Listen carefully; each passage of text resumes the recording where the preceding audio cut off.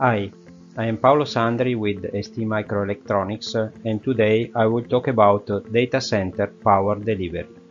Let's see now more details on the AC to DC front-end section that converts the AC down to the 48 volt DC. The AC to DC front-end is composed by an LLC stage plus a PFC stage, and it converts an input voltage ranging from 90 volt to 265 volt AC down to 48 volt DC with a thermal design power of 500 watt.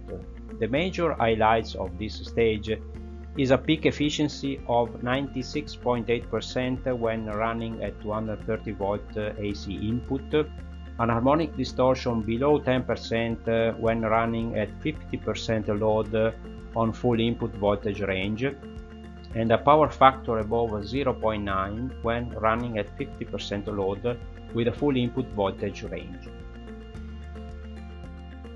These are more details on the 500 watt thermal design power AC to DC converter reference design, and you can see that the input voltage is universal from 90 volt up to 265. The output power is 500 watt, scalable up to 650 watt, and the output voltage is 48 volt DC with a 50 volt option if there are a little bit of firmware upgrade, and the same characteristic as I mentioned before. And the topology for the PFC is a semi-bridgeless PFC operating in continuous conduction mode, while the PFC switching frequency is at 60 kHz.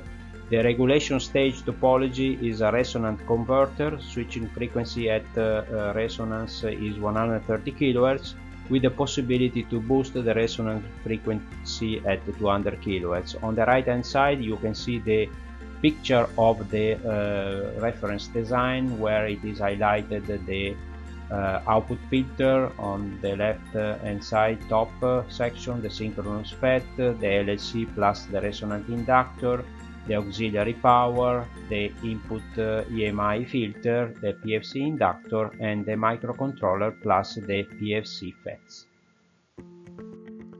This chart represents the efficiency results of this topology, the AC to DC LLC plus PFC architecture, and you can see that the performances in terms of efficiency are quite good, with a peak of 97% almost when running at 240 volt AC input, and a peak of around 94.5% when running at 90 volt AC input. So overall an excellent performance in terms of efficiency that is a mandatory requirement for the modern hyperscale data center.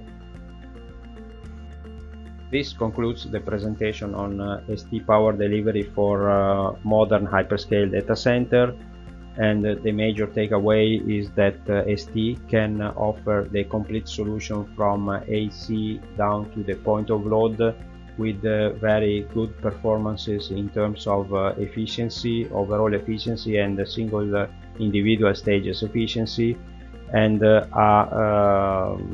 state-of-the-art architectures that can accommodate different flavors required by different system implementation. Thank you for listening this presentation.